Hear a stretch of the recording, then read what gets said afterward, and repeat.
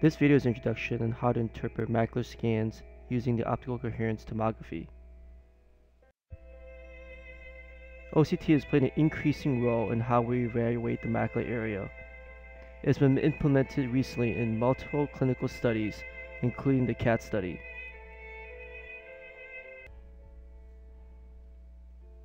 Fluorescein angiography is still the gold standard. However, OCT can provide us with a non-invasive scan in 5 to 10 microns of resolution, giving us both qualitative and quantitative data.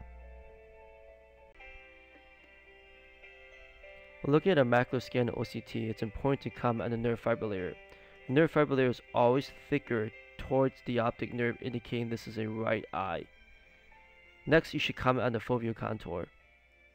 The foveal contour could become disrupted secondary to vitreomacular traction of epiretinal membranes or large areas of fluid cystic areas pushing up on the fovea. Next, you want to comment on the posterior halar surface.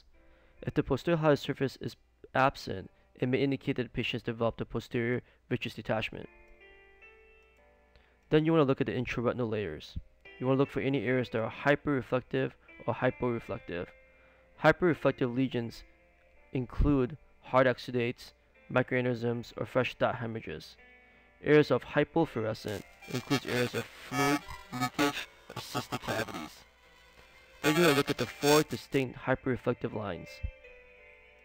Starting from the inner part of the retina, you have the external limiting membrane, your inner outer segment junction line, your cross line, and finally your retinal pigment epithelium. Brooks membrane is located underneath the RPE, but unless the RPE is elevated secondary to serious pigment epithelial detachments, it's hard to visualize the Brooks membrane. Below that is your choroid. The choroid itself can become thicker secondary to conditions such as central serous choroid retinopathy, polypoidal choroid vasculopathy, or macular degeneration. The choroid can actually become thinner over time too, secondary to atrophy, such as macular degeneration. Enhanced depth imaging has allowed us to better visualize the choroidal structures.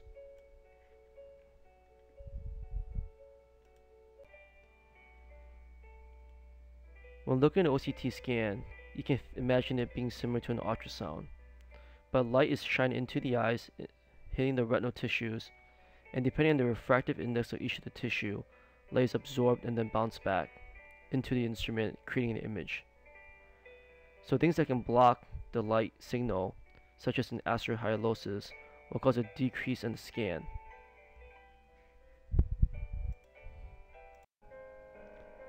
Four areas you want to concentrate on the OCT is actually the hyperreflective lines towards the RPE area. The first thing you should be looking at is actually the inner outer segment junction line, also called the photoreceptor integral line, and more recently in literature called the EPIS line, or the ellipsoid portion of the outer segments. Next, the line below that is going to be your COS line. COS line is cone's outer tips line, also may represent varus membrane and the tight junctions between the retinal pigment epithelium cells. Again, the 4 hyperreflective structures you want to concentrate on, starting from the outer retina, is the retinal pigment epithelium. Your next is your COS line, or your intermediate line. Then your inner outer segment line, also called your EPIS line. And finally, your external limiting membrane. What we want to concentrate on is mostly the COS line and your inner segment outer segment junction line. When those two are intact, it indicates the photoreceptors are aligned and the patient should have good visual acuity. Certain conditions can disrupt these two lines, including early toxicity secondary to hydroxychloroquine maculopathy. OCT was first developed by MIT in 1990. In 1986, Carl Zeiss commercialized the OCT by developing the time-domain OCT Stratus. Since then, the Stratus has 3 different upgrades, with the most recent being the Stratus OCT 3, which was used in the CAT study. Spectral domain OCT was developed later, with many players including Cirrus from Carl Zeiss, Spectralis from Heidelberg, the 3D OCT 2000 from Topcon, and the OptiView RTV. Each of these instruments has its own bells and whistles, but they all use spectral domain technology, allowing better resolution and better reliability on scans. When looking at an OCT scan, you can evaluate the scan either in false color code or black and white. Things that are hyper-reflective gives a warmer color, such as red and yellow.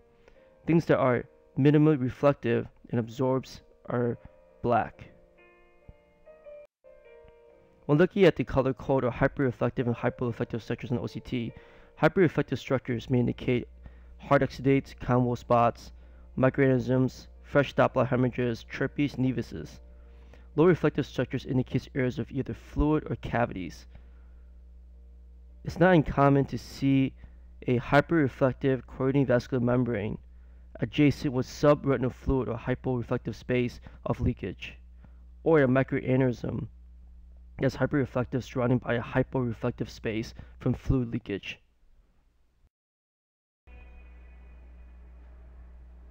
When looking at OCT macular scans, I like to break up the retinal conditions into 4 different layers: the vitreoretinal interface, the intraretinal area, the subretinal area, and the sub-RPE. Examples of vitreoretinal interface includes vitreomacular traction. Areas of intraretinal involvement includes cystoid macular edema or CSME. Areas of subretinal includes choroidal neovascular membranes, and areas of sub-RPE includes choroidal nevuses or choroidal melanomas. In the second part of the video, we'll be discussing vitreoretinal diseases.